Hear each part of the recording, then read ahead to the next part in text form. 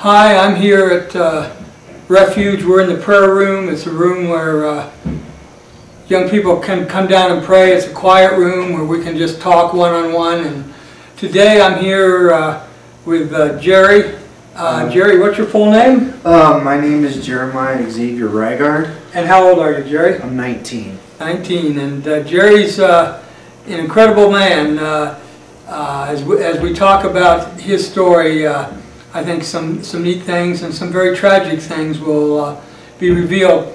Like a lot of the kids in this shelter, this community center, that when they come here homeless. Denver is the 8th highest city as far as homeless percentage of youth. Besides that, 75% of the youth that are on the streets because they were kicked out of their homes by their families or had to run away for abuse. So it's a situation not necessarily where they wanted to go, but they had no choice but to go. And Jerry's situation, Jerry, you were married? Yes, I was. I was married to a girl. Her name was Angela. What happened was I got her pregnant. And you guys were how old then? We're about 17. Were you living together? We weren't. We're living with our parents. All right. I was living with my dad, and she was living with her mom and her father. What happened was that I didn't wear a condom, and I got her pregnant. Well, we figured that. And so pretty much 8 months later. In that 8 months, I mean, you two stayed together. Yeah, we stayed together. You were standing by her, going through everything she had to do in the pregnancy. I was going through school. I was there for her pregnancy classes. Yeah. So you planned to be a couple together. Yes, I planned to be a couple. And you loved each other. Yeah, we loved each other. And so what happened? Pretty much. So what happened was she was driving with her friends, and one of her friend was driving, and she was right here. In the passenger seat? Yeah, in the passenger seat. And pretty much a drunk driver hit him sideways on her side, killed both of them in the impact. And the child died too. Yes, the child She was died 8 months pregnant at that time, right? And your whole life went upside down. Oh yeah, it turned for the worst. And before that, you had been in and out of foster situations. Yeah. Your parents, they weren't the ideal parents, shall we say. Not really. And go ahead. My mom was a drug dealer. She used her own stuff that she sold. You can name it, she sold it. And your dad? My dad stopped doing drugs, but he was drinking. He was an alcoholic. He didn't abuse me, but he didn't really work so often, so I wasn't able to. And you moved a lot. So yeah, I moved a lot because my mom was getting chased by the cops a lot. So basically, you didn't have a chance at school because you changed schools every few months. They had a hard time transferring me to every school. Right. So makes it almost impossible to get an education. Yes. So at this point, you're working on your GED. Is that right? Yes, I am working on my GED. Now, how low did you actually go after you lost your child and your fiance? I went pretty low.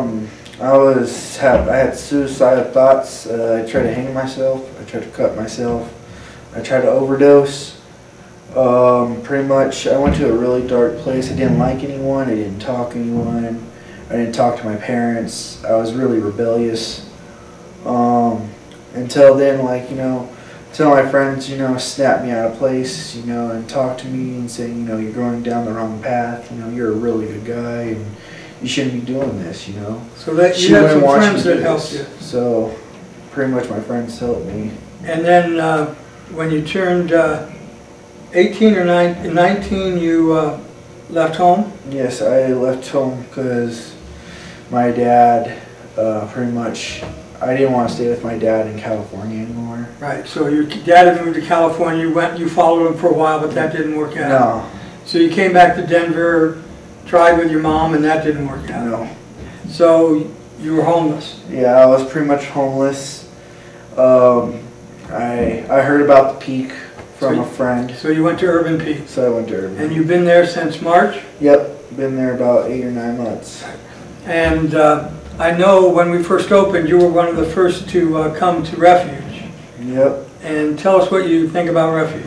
Refuge is a very good place. It's, you know, it's like a sanctuary for teenagers, adults, any person that age, you know.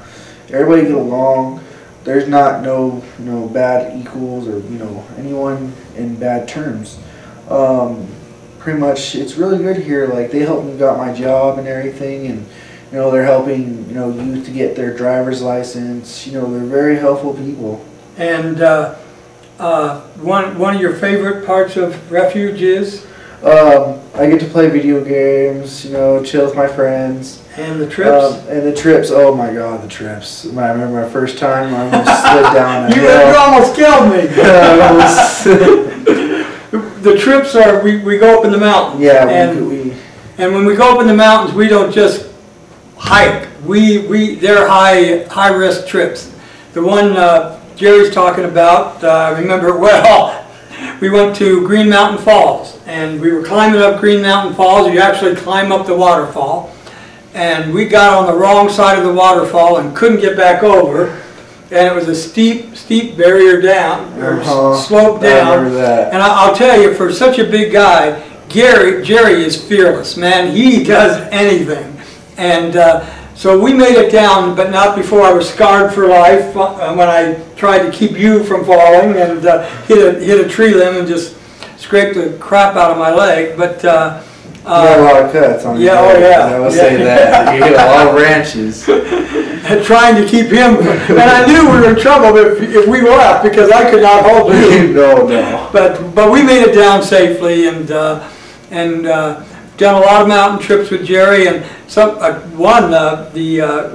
Continental Falls, where we had to hike so far. Oh yeah. And you made it all that way up and all the way back. That was awesome. That was very exhausting though. Yes, but we have a lot of fun together with the youth, and I love Jerry. I think he's got a great heart, and he never gives up, and we're pleased that.